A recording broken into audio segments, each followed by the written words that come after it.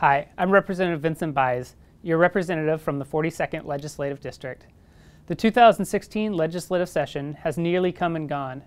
At the time of this recording, it's the day before March 10, which is the day the 2016 legislature is scheduled to adjourn. At this point, we've yet to see a final budget proposal, but I'm hopeful budget negotiators will reach an agreement soon so the rest of the body has time to review the budget plan and pass it off to the governor's desk. Unfortunately, there is an appetite in Olympia to increase taxes by as much as $120 million. Some of these tax increases are one we've seen before and have previously rejected. Our latest revenue forecast in February shows our state in a slight deficit, with our economy still slowly recovering. Now is not the time to be raising taxes on hardworking individuals and families. Plus, this is a supplemental budget year, which is meant only for emergency appropriations and small adjustments based on caseload forecasts. I'm hopeful the final budget plan will be balanced and bipartisan. I also remain positive we can adjourn on time with a fiscally responsible budget that moves our state forward. This week, I had the privilege of honoring nearly 8 years of dedication and hard work Bruce and Cindy Shepard have done at Western Washington University.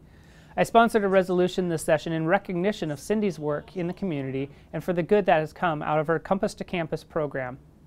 The program pairs Western Washington University students with local school districts to encourage K-12 students to graduate from high school and pursue a higher education.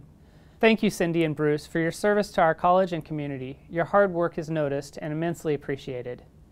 My office continues to get questions about Alcoa's idling. I'm sure many in Whatcom County were happy to learn that Alcoa would be delaying its curtailment to later this year.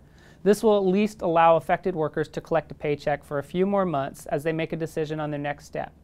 Despite the delay, some employees have opted to enter early retirement. I completely understand and support their decision to do so.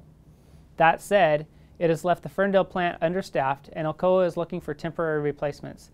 We are working on budget proviso language to assist Bellingham Technical College to expand worker training opportunities in order to get temporary employees back at Alcoa. Ultimately, we of course want to keep Alcoa operational, but we need to be prepared for worst-case scenario. With only a day left until session adjourns, I'm happy to report a number of my bills have passed and will hopefully receive signatures by the governor. These bills, while not monumental, will have a positive impact on their respective industries. Lastly, this is my final video update of the 2016 legislative session. Thank you for taking the time to watch these. I hope they've been valuable to you, and I'm looking forward to being back home so I can meet with folks directly in the community. If you ever have any questions, ideas, or want to set up a time to meet with me, just call or email my office. I look forward to hearing from you.